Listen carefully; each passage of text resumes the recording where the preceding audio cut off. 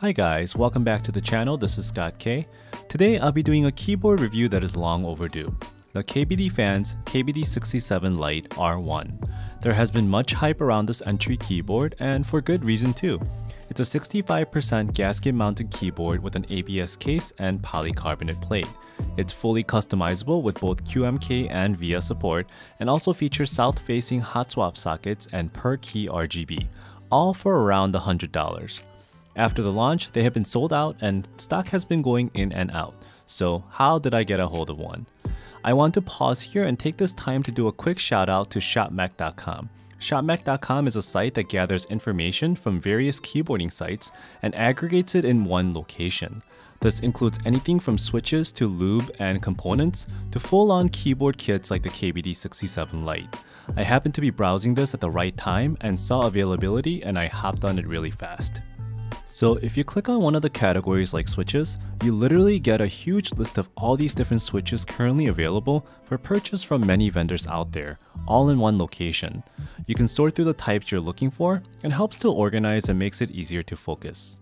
Plus, it helps to gather various keyboard products on group buy, so you don't have to scour the internets or discussion forums to see what's going on. This includes keyboards, keycaps, and a bunch of other things that seems to be on group buys nowadays.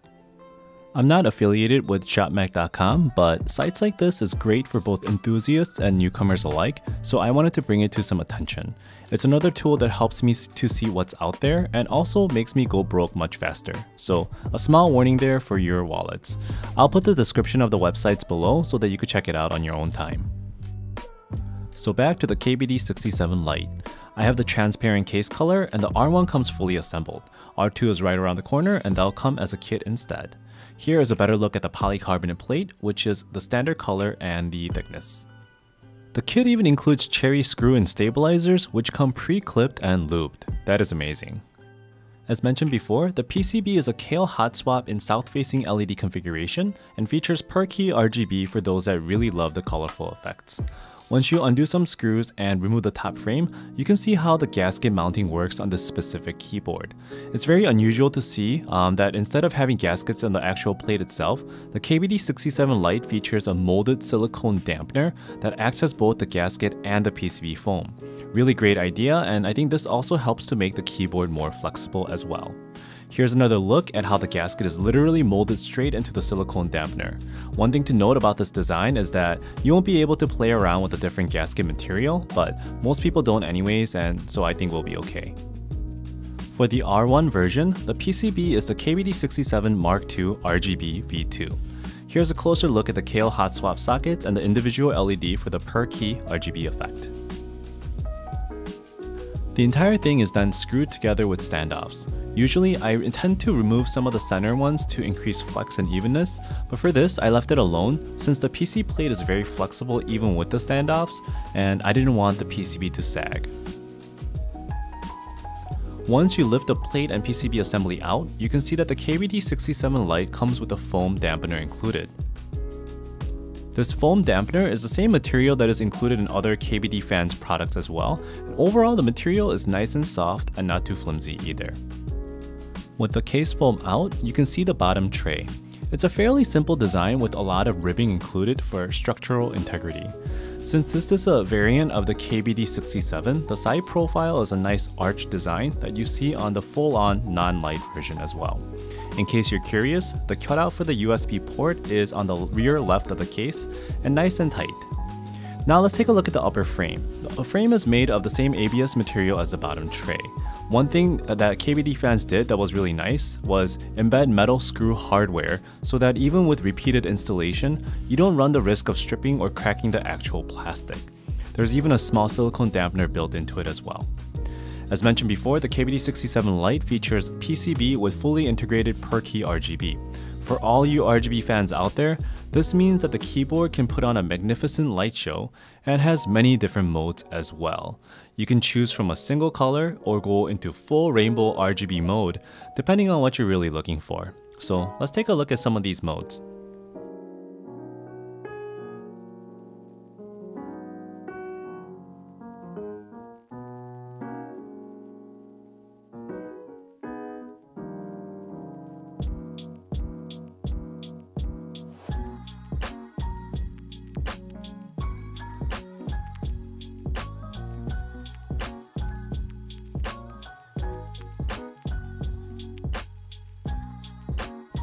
Finally, this being a translucent case, you do see some of the RGB lighting bleed through the case even without any downfiring LEDs on the PCB board itself. Now all that has been covered, what does this thing sound like stock?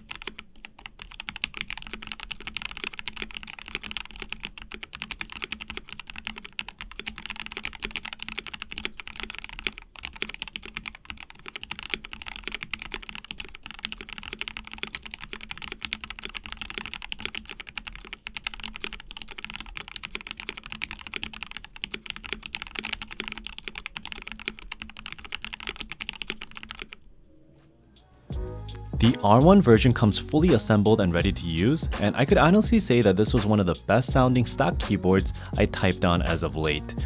Even the cherry screw and stabilizers came pre-clipped and lubed, so the overall sound wasn't too bad. This is definitely usable right out of the box. One thing I did notice is that the lower case is pretty open, so it does have a bit of plastic hollowness, so let's do something about that. Normally for plastic cases such as this, I would normally use butyl noise dampener pads like a Dynamat. However, this is a translucent case, so I didn't really want anything ugly to show through. So for this application, I used liquid silicone to fill all the empty space between the ribs. This process isn't anything new, and many other keyboard modders have also done this before. If you're interested in the process, let me know in the comments below and I can make a short video on the process in more detail. The silicone will cure in about 5 hours or so and will work to fill the void and remove some of the empty sound. However, if you're looking for total absorption of noise, the butyl noise dampener does work better, like Dynamat, Killmat, and some of the other ones out there in the market. Once done, the silicone is nice and solid and looks very clean as well. Silicone fillers such as this helps to create a more poppy sound since it does have the tendency to reflect sound back versus absorbing it and dissipating it entirely. One thing I had to be careful about this mod was to ensure that I leave enough space under the plate and the PCB to allow for the plate flex and travel. Fortunately, as long as you don't fill the silicone above the ribbing, you retain all the flexy goodness you see on the KBD67 LITE. Now we put everything back, ensuring that there are no clearance issues. The reassembly was a breeze and straightforward. Now let's take this for a quick spin to see how the silicone changed the noise characteristics.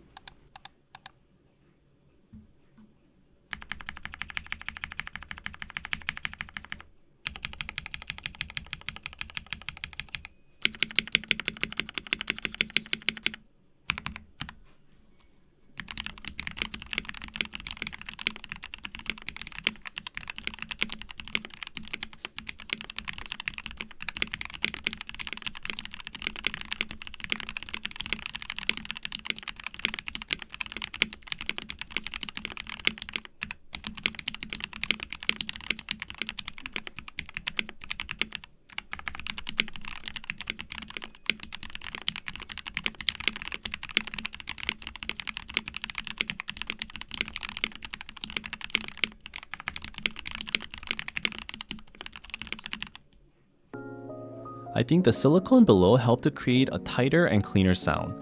But you didn't come here to see me pour silicone into the case, right? That's right, you came for this. What happens when you swap out the PC plate for a nice thick FR4 plate? For this board, there are a few ways to get an FR4 plate. One way is to get the plate file from KBD Fans and use a service like JLC PCB to get it cut. In my situation, I purchased a prototype plate from Breadworks. They were running a group buy on these before, but I believe they still have some C stock available and that should also work fine. So let's throw the mint linears back in and take it for a typing test.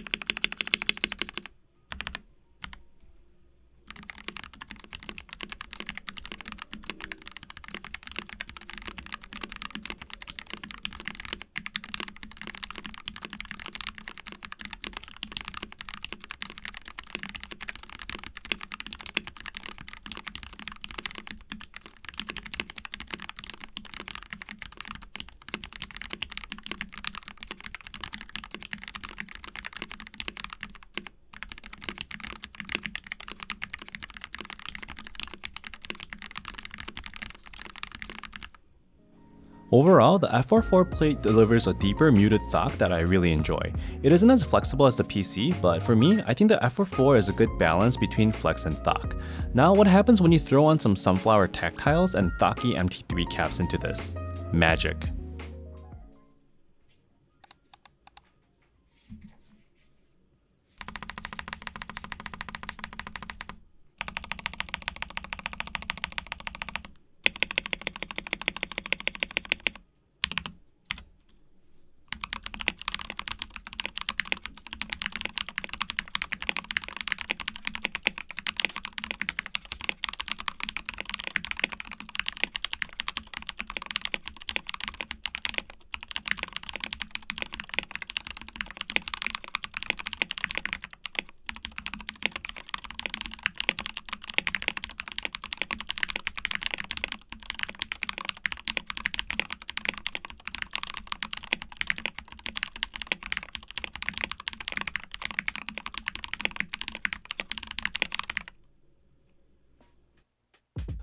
So what did you think?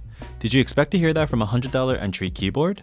I feel that the influx of great entry boards like the KBD67 LITE has really helped to bring quality typing experience to more people.